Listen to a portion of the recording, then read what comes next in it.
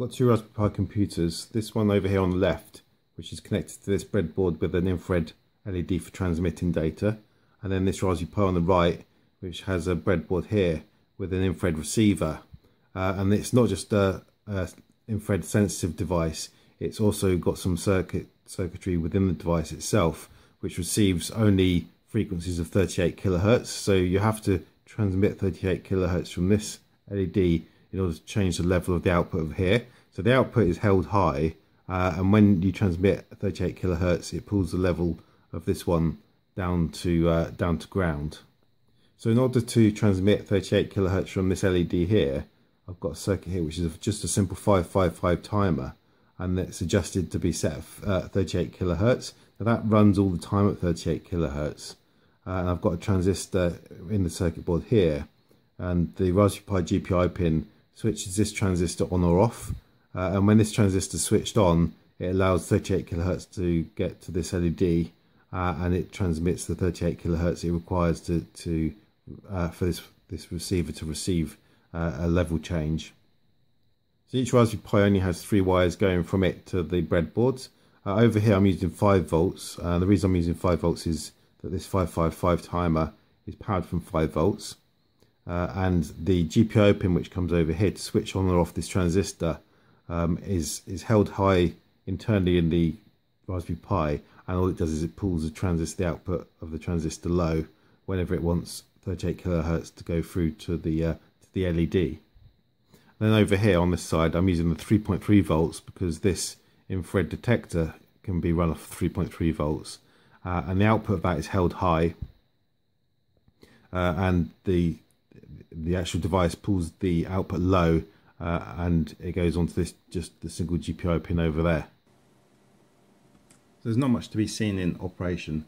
Both my Samsung phones have like an infrared filter on the cameras, so you can't see anything for that. So I'm using an old camcorder which I've got, and if you look carefully, you can just see the infrared LED transmitting the data. So I've got both of the Raspberry Pis connected here, and on the top one I'm going to use this for transmitting and the bottom one for receiving. If I look at the files, I've got a couple of Python scripts, one for receiving the data and one for transmitting the data. Now these source code is very similar to the 433 megahertz video which I did for the radio transmitters. There's very little difference. I'm going to check it into the GitHub as well, and then you can compare the two source codes and see that actually there's not much difference between the two. So in the bottom window I'll start the receiver, and that just sits there waiting for data. And in the top one, the transmitter script just takes one argument, which is a message that you want to send. And when I hit return, it gets transmitted from the top one, and the bottom ones receive the message, and it's printed out the message here. So this is the transmitting circuit, and it's just a standard 555 timer oscillator, and it oscillates at 38 kilohertz. So there's a variable resistor in here which you can adjust to get it to 38 kilohertz, because it's got to be very much on 38 kilohertz to oscillate into actually transmit and receive. And then the 38 kilohertz comes around here into a transistor which the Raspberry Pi switches on and off. So that's how it gets its transmitting high and low levels. So high levels when it's transmitting, and the low levels when the LED is switched off, and the infrared LED is just there. And then the receiving circuit is the VS1838B, and this is just the circuit which is off of the datasheet. So the datasheet seems to suggest having a 100 ohm resistor on the power in line, and the output is pulled up through a 100k resistor, and then this is a resistor which I've just put in line with the GPIO pin just to protect the Raspberry Pi and the device, make sure there's not too much current flowing between the two. First I'll go through the transmitter source code. So as I said, this is very similar. In fact, there's not much difference at all with the 433 megahertz transmitter code. So I define the argument, so it's just going to take one argument of the message to be sent. I define the GPIO pins which will be used. In this particular script, I'm using the TX pin. And then I just do some definitions of periods. So although I'm not using this particular definition, I will try to use a 38 kilohertz, generate 38 kilohertz within the source code, but Python on the Raspberry Pi isn't accurate enough to generate a consistent 38 kilohertz which can be used.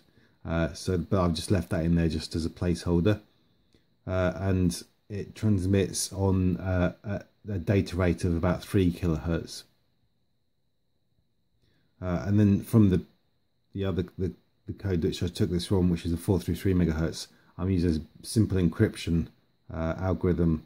So it's only just as a demonstration. So I've got the encryption key here, and also I'm sending it packets of data. So I've got like a packet signature, so I can recognize if the packet's meant for the receiver or not. And I'm just sending a signature of the packet, how long the data is that I'm sending with message length, the data, and then a checksum at the end as well. So this, I've got a function which actually which is different. This is one of the differences to the previous code. I've added a function for transmitting the level. So this is because I had an attempt at generating 38 kilohertz here, but because that wasn't successful, it did receive the message properly occasionally, but it wasn't consistent at all. So I've just got a bit of code here which does the high or the low output level. So this just switches the transistor on to allow the 38 kilohertz through from the 555 timer, or switches it off for a level 0. And then for transmitting the byte, it just sending the byte as an argument, and it goes through each of the bits in the byte, and it will set the level. The way that it transmits, it doesn't transmit a 0 for a binary 0 and a 1 for binary 1.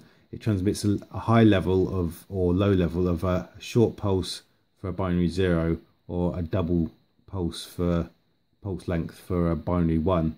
That's because that's how the transmitters seem to work for key fobs in the previous source code. So I've just left that in this source code as well. So it does the same transmitting mechanism for this as I did in the 433 megahertz. So just left that as it was.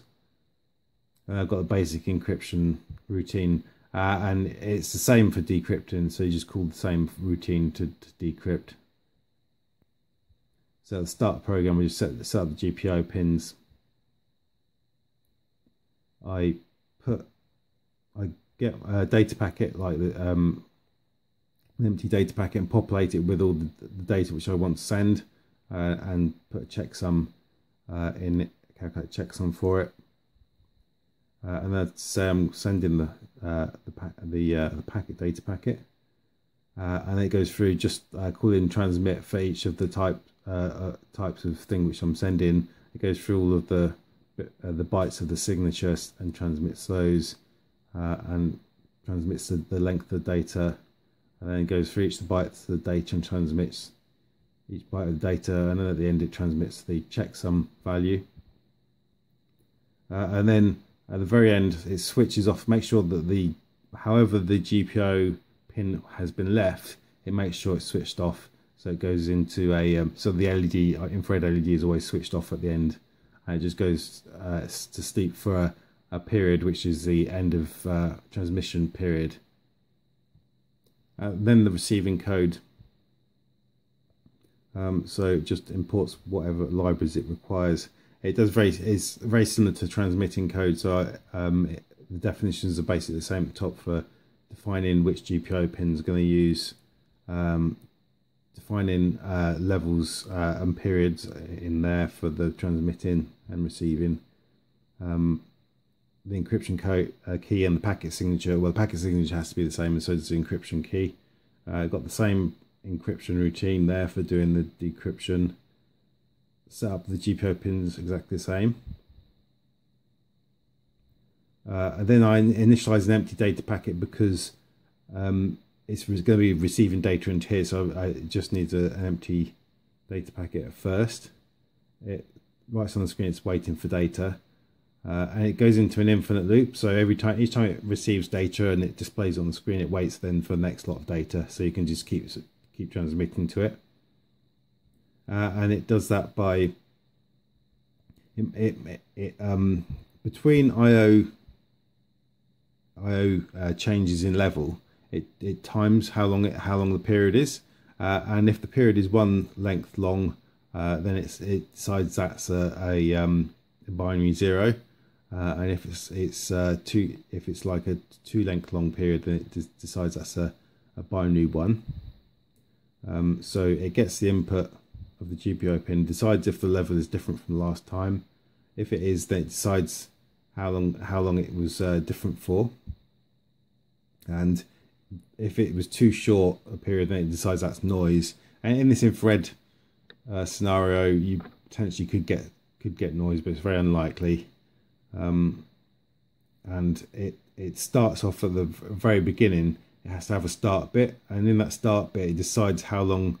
So it does like auto baud rate calculations. Really, it decides how long that start bit is as to be the actual periods of the short period. So like a binary 0.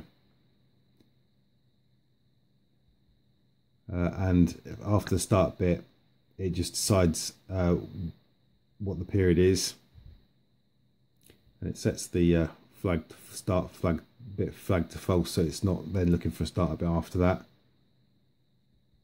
And for all the bits after that, it decides the length of them, and it just adds, depending on how it whether it was a 1 or a 0, it adds that to the current byte, or if it's at the end of a byte, if it needs a new byte, then it appends the new byte to the data.